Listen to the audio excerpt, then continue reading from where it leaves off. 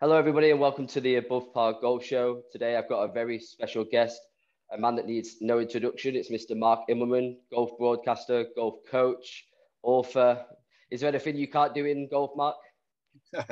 Play right now, Alex. My golf game itself is in tatters, but no, golf has been so good to me and my family through our life, and it's a thrill to be with you, man. Thanks for having me. No, I really appreciate your time coming on. So we've been treated to some really good golf recently. I know you were out in Detroit. We've had 2 playoff wins back to back. Have you been enjoying yourself? We were working overtime. I was counting last night with a friend, got home late Sunday night, and I head off to the Quad Cities for the John Deere tomorrow morning. So hooked up with a friend, we cooked out and we were just chatting, and I was like, we've went 13 extra holes the last 2 weeks, which is crazy. I mean, normally if you do a playoff, it's 1, 2, maybe 3 at best. Yep. You know, Connecticut, the Travelers went on forever, felt like, and we were right on the heels of it getting too dark, and they finished. And then I got the sense Sunday afternoon there that, hold on, this could be the same sort of a deal. And I was somewhat surprised that Troy Merritt missed that 4, 5, 6 footer up the hill because he had been putting so well. But you know, there's so much pressure at that level at that time of the game that it probably, you know, sort of succumbed to it a little bit. But again, 13 holes worth of extra golf it's been fun. It's ruined travel plans, but it's been fun. Yeah, I think we've been really lucky as well because we've had all the light we want during the night to just carry on as long as we wanted to do it. Yeah. And for me, it wasn't only that, it was about Cam Davis as well. I mean, it looked like, I mean, he had 3, 4 putts in a row to finish things off. It looked like he was just never going to get it done. Well, yeah, I mean, he's such a talented golfer, and he just hits the thing so well. I mean, he's a generational ball striker. Like that 3-iron he hit into the second to last playoff hole, the par 5. The par 5. That thing was towering, and it was smashed right out of the center. And I watched the shot, and I'm like, there's only a handful of guys in the world who can do that. But you know what? Those are only as good as the putts that you make thereafter. And sure. You know, getting your first win, it's a milestone. So you know, when you got 10, 15 feet to win, you've practiced those ones on the greens as a kid and, you know, in practice to prepare. But if you haven't been there, you know, because winning at the smaller tours is one thing, but winning on the PGA Tour or the European Tour, that's kind of like the pinnacle of the game, you know. And then, yeah, of course, above that, the majors. And so you got that chance, and you want to direct your focus and you want to hit a proper putt, but there's a whole lot on the line. So, yeah, he didn't convert, but in the end it worked out, and maybe that'll set him up for future success. Yeah, I mean, you talked about it there. Just winning on a regular tour is one thing, but PGA, and never mind under the pressure of playoff holes. It's his first win, obviously, that he was trying to achieve. And you talk about that second shot there in the par 5, and he did that immediately after that incredible second shot of Troy Merritt. And then he went inside of him and managed to get it in there. So, yeah, it was incredible. Great first win for him. And you said you're working down at the John Deere next week or this weekend.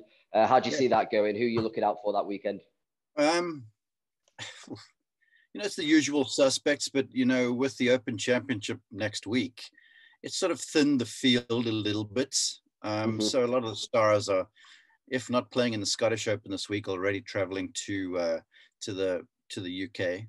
So you've got a few guys. Brian Harman always plays very well there.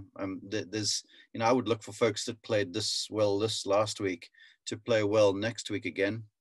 And then, of course, you know, it's like the Zach Johnson, Steve Stricker Open at that John Deere Classic, because, you know, even though they advanced in years, they just play the golf course so well.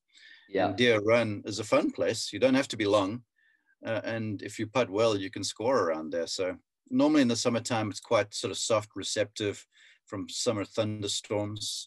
So it'll be a scoring fest. It'll be, you know, sometimes it spits out fun winners like Jordan Spieth, who's holding bunker shots and stuff, or Bryson and that. But, you know, I look forward to a fun week. You know, the week prior to the Open, there's a lot to play for still. Yeah, you talked a little bit there about you normally saying the players that maybe played well the previous weekend. I mean, I'm not really a betting man, but I get involved in terms of who I think is going to win. And I know you've done a little bit of work on the first cut with Rick and those guys. So what do you think is more important for the players? Is it maybe a player that has got good previous on that particular course? Or would you prefer to say that you'd be backing maybe somebody that's been playing well the recent few weeks? Because I think they're the main two things that I always look at when I am going to have a little bet on somebody to win. Well, that's a really good question, Alex. And to be truthful, they ask me my take just for my knowledge of the players. I'm certainly no betting expert. But there's a big thing for horses for courses. If you get there as a golfer, if you get to a place where, one, you've had good results, so the vibes are good, and two, the golf course sort of fits your eye, maybe the way it shapes or the way it flows. There's another thing. There's this weird sort of an element that's not quantifiable, where you can just pick lines on the greens. You see lines well, and you get the speed of the greens automatically, because on a lot of these sorts of events, it essentially becomes a putting contest in the end. And so if you've played well there before, you come back and you remember lines and you've hit tee shots and you just feel comfortable, And so I think that is, I always look for guys who've had past success, but then you can't discount form. Because, the PGA Tour, the European Tour, it's a momentum place. If you want to see who's going to play well, go and look who's been playing well. Exactly. And I typically look in like 4-week windows, 3 to 4 week windows, because if you're traveling and you're getting different weather, in terms of technique, stuff starts waning after a little bit, maybe fatigue, playing in poor weather, whatever the case might be. So if a player is in like their 2nd to 3rd week of like a stretch of golf and they've been playing well, I'll keep an eye on them. So, Sure. I'm not sure if Cam Davis is in the field, but he might be worth a flutter. I've personally got my eye on Brian Harmon a little bit. I know he had the week off, he's won there before. He has been playing well over the last little while. So, it's tough. If I was really good at it, I probably would be sitting on a beach gambling every week. Yeah. But there's equal cases to be made for both of those. Good form, and if you played well there before, in my opinion. I think it's just like that muscle memory, isn't it, of going back to somewhere where you've got the happy memories, you've done it before, you played well before, you just get that feeling of confidence straight away. So I think it plays a big part in it. And so you said there as well before, you guys are doing overtime as the broadcasting. I'm interested to know a little bit more about what you guys do. What is your setup, let's say, from start to finish at the weekend, to make sure everything's prepared, seeing out the weekend and finishing everything off? Because you guys probably don't get enough credit. People just think you turn up and pick the microphone up and talk about golf, when, I've seen a lot of your work and the videos that you've done, and you talk about how hard that preparation is and to get everything perfect across the weekend. Well, a lot of the credit needs to go to the technical crew, the camera folks, the production folks, the audio folks even. They do yeoman's work, and they are so much longer than what we are. But a typical day for me, a CBS show will come on in the afternoon, unless it's a major championship. Will come on at 3 o'clock local, and it's like a 3 to 4 hour show. So in the morning, I'll wake up and I'll go and grab coffee and breakfast, and hopefully try and get some exercise just to clear my head. And then there's preparations done, and we've got some folks that help us out, that forward us notes. And then you just kind of build a storyline for who you're likely to follow. And our producer will sort of tell us the morning or the night before who my on-course group will be. And so you just start to look around for insights, information on them, make little notes in my yardage book, look for how they've been playing. And without sort of being like just a guy who spits data at you all the time, then I look for correlations between, okay, he's been driving the ball well, and he hits the thing from right to left, and there's 7 tee shots moved from right to left, for argument's sake. So I look for trends like that, if you will. Yeah. And then I head to the golf course, I'll have a little lunch, and then go to the driving range, go and try and catch up with the players you're following, watch them a little bit and warm up, go and look in their golf bag a little bit and see if there's club changes, talk to their caddy, just get a little insight as to what's been going on if I haven't seen them or followed them. And then it's showtime. And then showtime, all the notes you've made sort of go out the window because Yeah. golf is so mercurial. And then you might get moved because someone else is playing well. So it's a lot of preparation, but the prep is more for if stuff goes wrong. You know, if things are going well, you're reacting and responding to what's happening in front of you at the time. And my job as an on-course guy is not to tell you what you see. It's sort of to tell you what's not on the graphic or not visible on your TV monitor. So when I'm on course, I'm watching them between shots. I'm watching interactions between player and caddy. I'm watching condition changes, you know, all those sorts of things that you wouldn't necessarily be able to see from the television. And if I'm doing my job well, you'll hear me sort of saying, well, I might give you a yardage, but it won't be the yardage to the flag. It might be a yardage that you have to hit to cover up slope, or, you know, if the wind is swirling, there's something that is untellable by your pictures. And then, I mean, I try and catch up with the players during the round too, because, you know, sometimes they're funnies you can share, and sometimes, you know, you can see that they're struggling mentally or emotionally. So it's all that sort of stuff. So as I say, the notes in my yardage book, sometimes I use them, but not very often. Yeah, sometimes you just have to do it on the fly, I imagine. Yeah. Which is the toughest part. So, I mean, you obviously do a lot in golf, not only the broadcasting, but you're a golf coach. You, like I said, you're an author now. Which part of your different roles do you enjoy the most? What gives you the most pleasure? You know, Alex, deep down, I'm a golf instructor. So I still love teaching golf, but I'll be honest, the broadcast element of it all now is certainly the most fun to me. It's a sacrifice because there's a lot of time away from home, you know, especially during this COVID. We'll be on almost, I hope, on the back end of this COVID pandemic. But last year when we brought golf back, we were in bubbles the entire time, and we were essentially going from one event to the other. So there was a lot of time away from home, which was a sacrifice, and that wasn't so great. But I love the game. I love the broadcasting. I love being close to the game at its highest level. You know, to see the most talented golfers playing their best is a thrill. So I still love teaching. I love writing about golf because it's like an extension of what I see, and it's still some teaching in a way. But the broadcast of it all for me is the fun part. Yeah. What's some of the best moments you've had then as a broadcaster? What's the best moment or best shot, whatever it may be, that you've experienced on the course?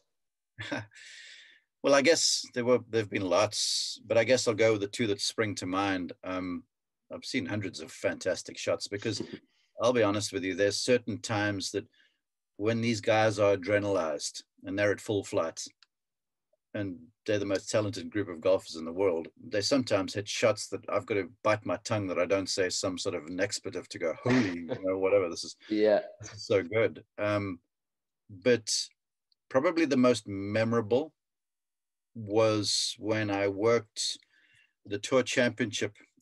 The time blurs, but it was when Tiger and Rory were coming down the stretch, and Tiger won, and it was sort of his comeback. And then they were walking down the 18th hole, and I was out in front. And my daughter, in fact, was there. This was pre-pandemic, and she was spotting for me. She was getting yardages and stuff.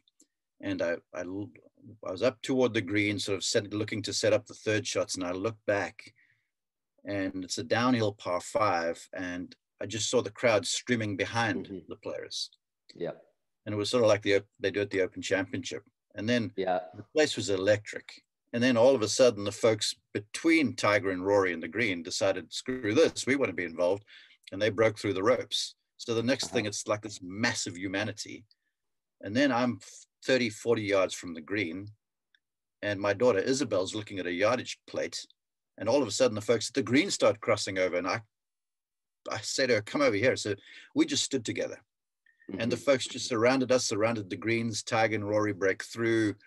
And I remember Isabel saying to me, why are they doing this, Dad?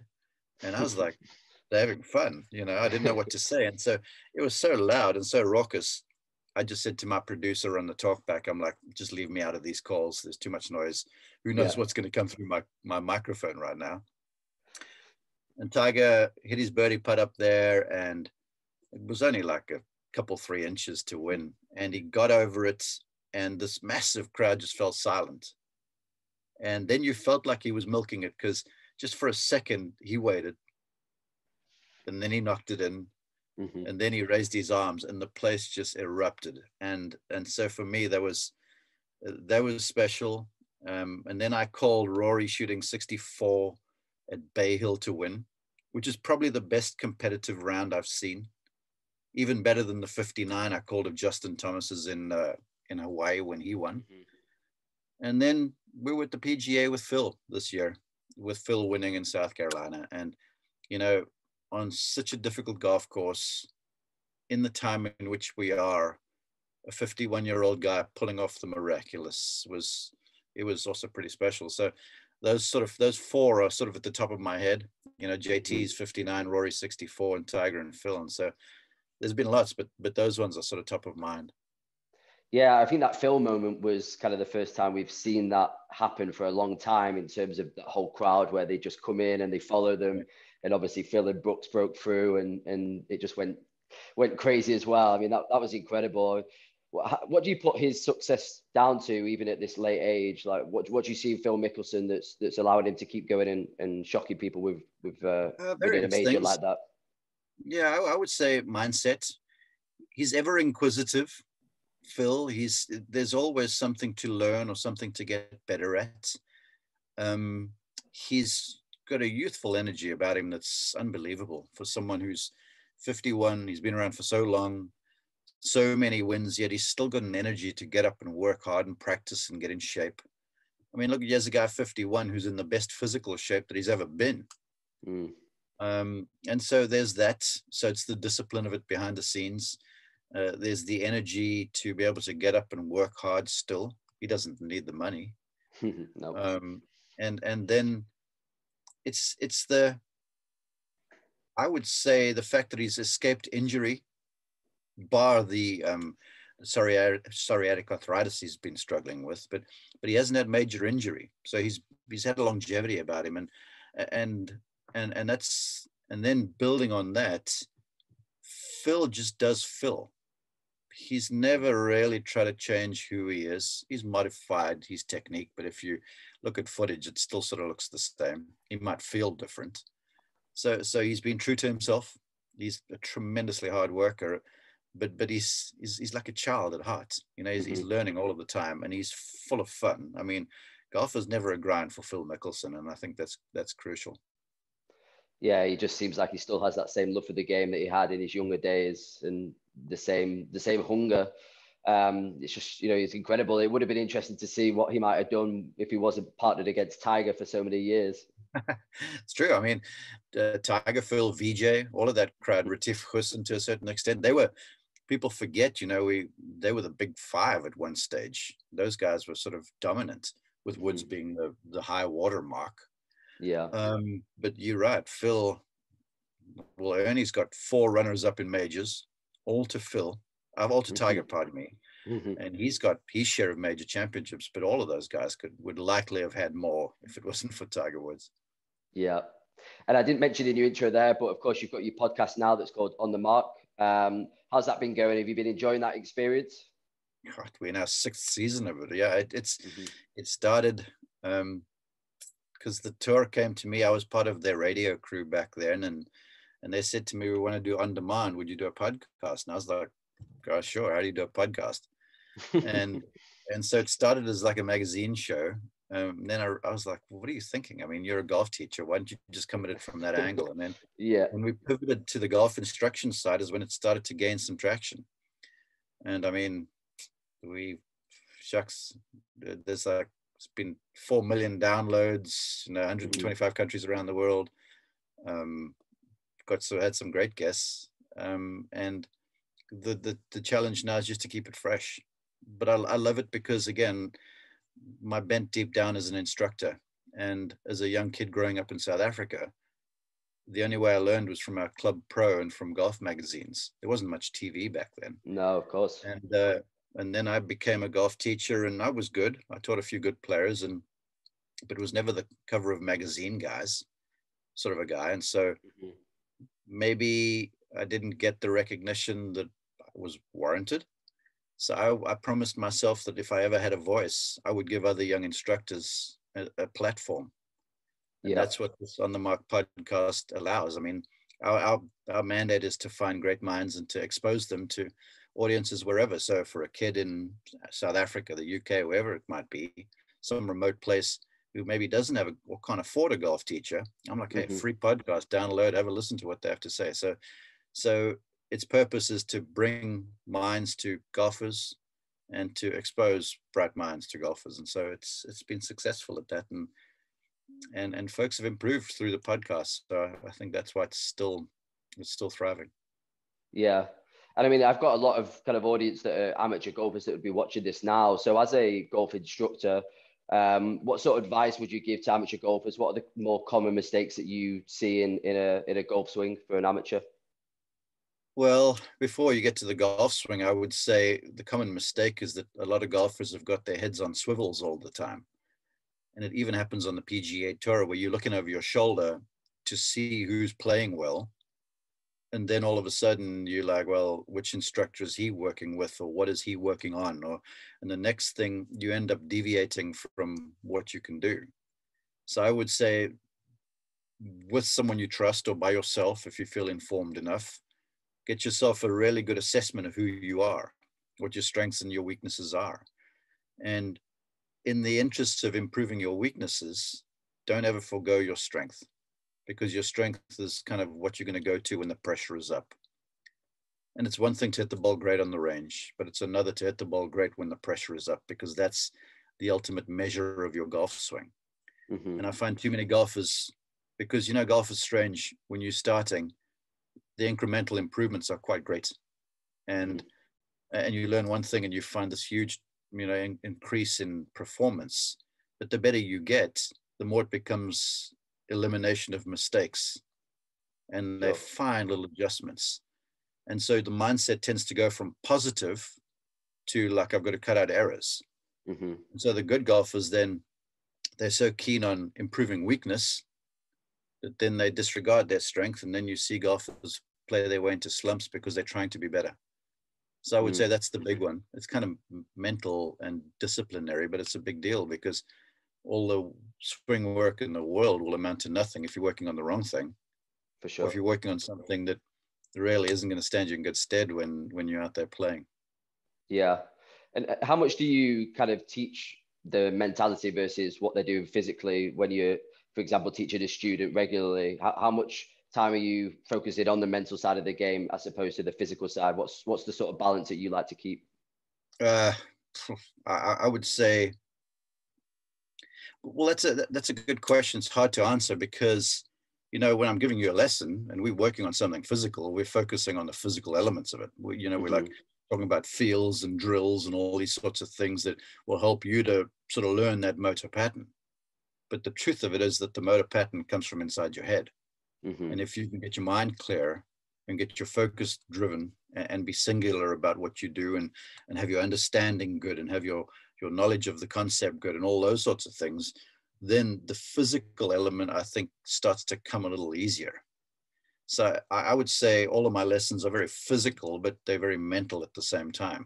And when I say mental, I'm not trying to like lift you up and be positive. I certainly will if things aren't going well. We'll talk in uplifting tones versus in critical tones. But people got to realize that everything you're working on comes from your control center right here. So you got to be clear of mind and clear of thought and clear of intention. And you'll find that if you listen to my podcast, we have a number of different guests across the spectrum, because my belief is very holistic when it comes to golf improvement. Sure. And looking into the future then, have you got anything else kind of planned in golf that you want to do, that you want to achieve? Is there anything else on the radar that you're looking at? Yeah, I want to start trying to play. So I played twice this year. It's been horrendous. So I want to try and get my game back to respectable levels. That'll happen in the fall a little bit. But as far as the broadcasting goes, I'm it's arguably at the top of the pile. With CBS and being such a preeminent golf broadcasting crew. So that's incredible. I still marvel at that. I never saw myself here. And then from the podcast point of view, we morphing now into more video vodcast sort of stuff. And because like I've had Nick Faldo on one time, and Nick is very auditory and he's obviously got a great mind. And I was interviewing him and we were talking about things he did well when he was playing well. And you heard him make these sounds, and he was actually, I could hear him making practice swings as he was describing this. Yeah. And I was like, people need to see this sort of stuff. So we're trying to go that way so we can have the visual element to some guy or some girl describing to you what they did or what they do or how they can help you. So that's kind of where we're going there. And then over the break time, over our winter, I'm going to probably sit down and start writing a little bit again, just kind of penning my thoughts. I'm going to go through all of our podcasts and sort of pick maybe the 20 great just golf tips, maybe do something like that, and then we'll see where things go from there. Yeah, well, it's funny you should mention that about Nick, because I was listening to one of your latest episodes the other day on Spotify. I think is it Alex Trujillo? He pronounces his name. Yeah. And you were talking about the driver, and you started relating it to your watch. And I was listening to it on Spotify, and I was like, I really want to see this actually. And I didn't realize that you actually had the episodes on YouTube as well. So then I switched over to YouTube and started to watch it on there, and I could see you then demonstrating the thing with your watch. So yeah, it's an interesting point. I think that's it's definitely going to be the new thing. It's really good to see that visual element rather than just the audio. Well, I mean, you just look at the social media elements of it, Instagram and these sorts of picture things are a lot more popular than all of the Twitters and the Facebooks and such. You add a picture to something, and then it's like almost the path of least resistance, but pictures tell 1,000 words, and so what I might, in the communication here, if someone's listening, they might see something in how I'm demonstrating that I have not necessarily verbalized. So it's adding the videos and the pictures to stuff to me is awfully helpful. Yeah. And just before I let you go, then obviously it's a couple of weeks away, but will you be going down to the Open? No, it's going to be a week off for me. So my family and I, it's been a big run through the summer. So we're going to have a little staycation at home. I'm going to catch up on a few errands around the house. I'm going to be waking up early in the morning to watch golf, no doubt. I will be up for the start of the NBC broadcast with coffee in hand, because I love the Open. I mean, the times that I've been have been so special, and when I've been over there working with golfers, and so I hanker back to the time that I lived in London. So I'll be enjoying the Open on TV, but I'll be at home. Any early thoughts on who you think might get it done? Royal St. George's is such a tough place to handicap a golfer, because just the way it plays, a lot of the fairways are crowned and balls sort of roll off into the rough, and for a links golf course, there's quite a bit of elevation change around the place between those sand dunes. So I don't know, shucks. You can always go with favorites around there, but it tends also to produce winners that you don't really expect. So as far as I know right now, I'm like, oh goodness, I really don't know. But I'll tell you one person that I've really got high expectations for is John Rahm, because he plays links golf well. He's coming off a huge win in the US Open. His confidence is riding really high. And so I expect him to be around. Yeah, he looks like he's going to be doing more than just winning that US Open. It was just incredible, but it doesn't look like he's going to stop. I would love to see some English guy play well in England. I think that'd be awesome. That's always a great story. And then, I'm seeing a trend in Rory, because I was on hand in Charlotte when he won.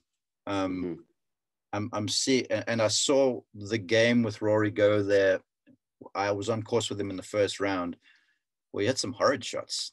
Even though the technique was better and you could see him looking better on the range, He had some nasty looking shots on the golf course, but he got by those. He sort of chipped and putted his way to a score that was respectable, and he kept himself in the tournament. And then he sort of got a little better each day and obviously wins. And so that's always the key to me to winning, is being able to get by that bad day.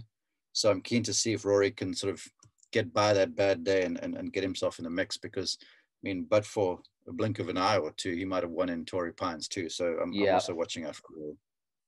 Yeah, I think the next month or so is going to be pretty big for him. It sounds like we're going to have a big crowd at the Open, which he obviously loves. And then going on to the Ryder Cup, which should be in September, I think he's going to maybe spark that fire again, hopefully, for Rory. Definitely. I mean, the European team looks like it's stacking up pretty nicely now. The Americans is like murderers row. I mean, they're also strong at the top. So that's going to be quite the spectacle. Yeah, it should be a good one. Well, listen, Mark, it's been an absolute pleasure having you on. Thank you for your time again. For anybody that wants to find you, I mean, they can find you everywhere, but it's Mark_Immelman on Instagram, Mark Immelman on YouTube. You've got the On the Mark Golf Podcast, which is available on Spotify and Apple Podcasts. And then your website, I think, is markimmelman.com as well, correct? That's correct. Yeah, you can find the vodcasts on the website there, and on Twitter, I'm Mark_Immelman as well. So yeah, I love people to reach out to me. If you see me on a golf course, say hi. If I can't talk to you, it's because I'm busy, but I love the interaction, and I love to hear from folks that sort of say, hey, listen to the podcast. This one helped me, because the more feedback we get, the more it helps us to sort of chart our progress. So I appreciate that. All right, great. Well, thanks very much for your time, Mark. I appreciate it. Thanks, everybody. Appreciate you.